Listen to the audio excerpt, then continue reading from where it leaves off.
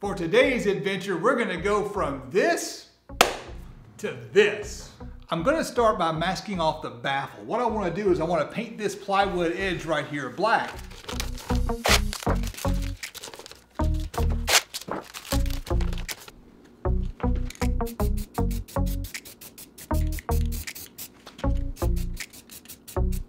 Okay, while that's drying, I'm gonna move on to the next step, the edge banding. I'm gonna use some of this stuff right here. This is a Birch edge banding. It's an iron-on. It has this adhesive on the back, and the idea is you just iron it on here on the edges and it'll cover up the plywood edge and it'll look like a solid piece of birch, in theory. Don't tell my wife that I know how to use one of these.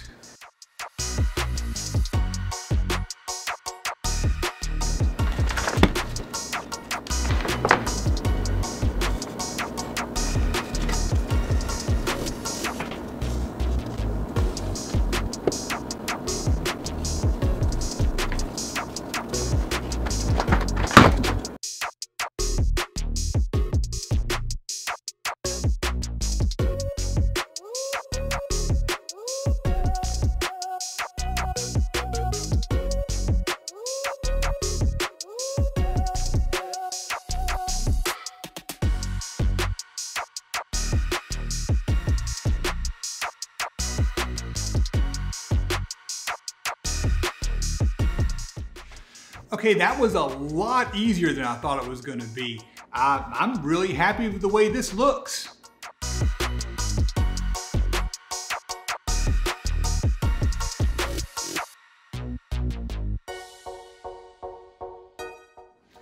Now they sell special cutters you can use to trim this. I don't have one. I cheaped out and didn't get one.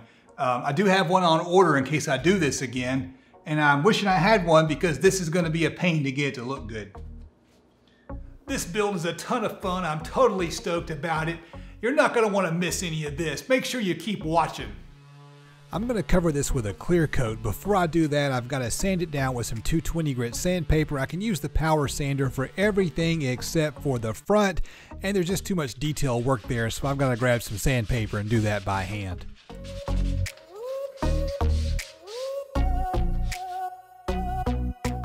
For the clear coat, I'm using Minwax polyacrylic.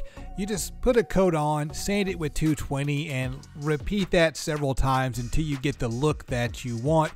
I'm going to do most of that off camera so you don't have to watch paint dry.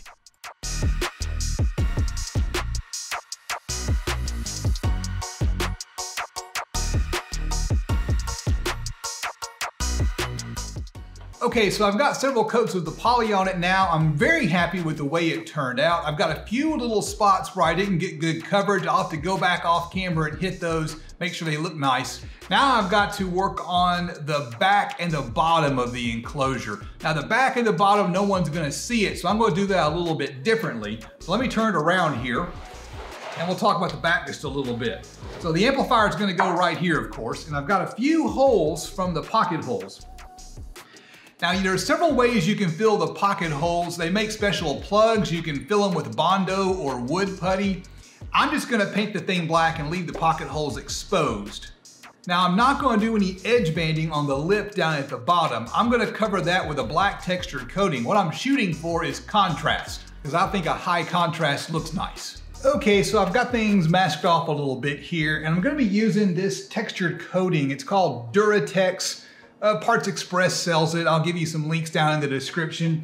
I like the Duratex because when you buy a can, they throw in one of their fancy textured rollers. So this is just a plastic container that held lunch meat. And I saved these because they're so handy to have them for this kind of thing. And it fits the textured roller just perfect. The stuff's really thick. The word I would use is gloopy. Like any paint product, it's messy as all get out. And you just paint it on with the textured roller. You can use 2 coats, you can do 1 coat. I'm probably gonna do 2 coats.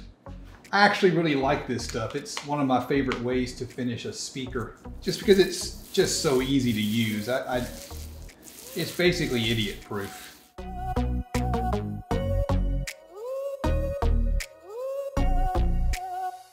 I prefer this to bed liner, because bed liner can have this sandpaper consistency, and this still smooth to the touch.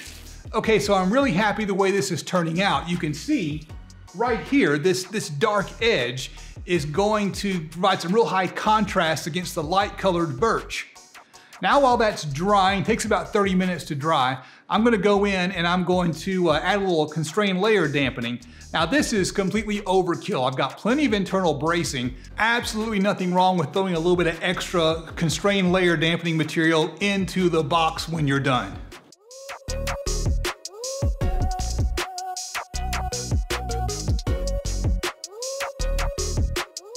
So this is some polyfill, this is quilt batting, and so it's just basically in a sheet.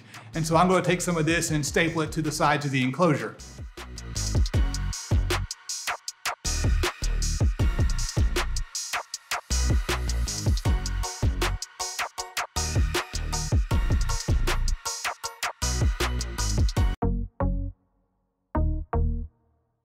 Coming up next is my absolute favorite part of any project. But before I show you that, I gotta give a shout out to these guys right here. These are some of my patrons over on Patreon. And I wanna give a special shout out to my newest patron, Lee. Thank you so much, guys. I appreciate your help. If you'd like to join me on Patreon, you'll get all kinds of cool extras. Check out the links down in the description. And if Patreon's not your thing, hey, hit that like button. You can show your support that way. So the paint's all dry, so now I get to do one of my favorite things, and that's pull the tape off and do the big reveal.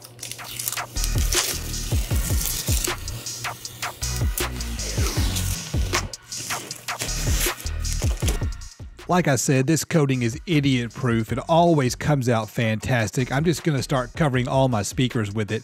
Now for the amplifier, I'm gonna be using a plate amp that I got from Parts Express. I'll give you some links down in the description.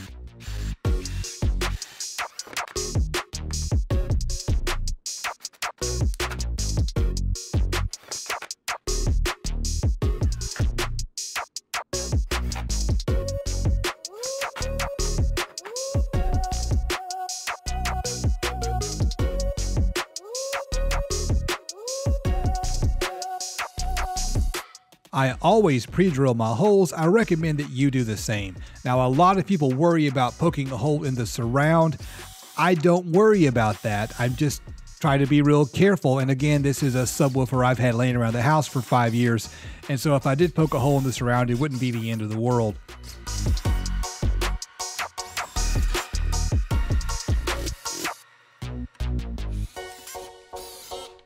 Hey guys, what do you say we give this thing a test bump before we move it upstairs to its final resting place?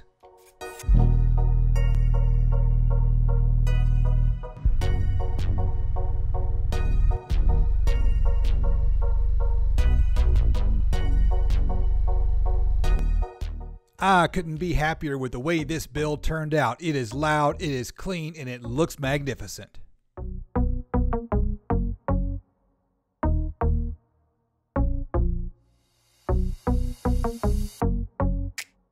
And hey guys, you're going to want to catch the rest of the build videos, and they're right here in this playlist, so click right here to catch that. And don't forget to hit that subscribe button right there, and I will see you on the next adventure.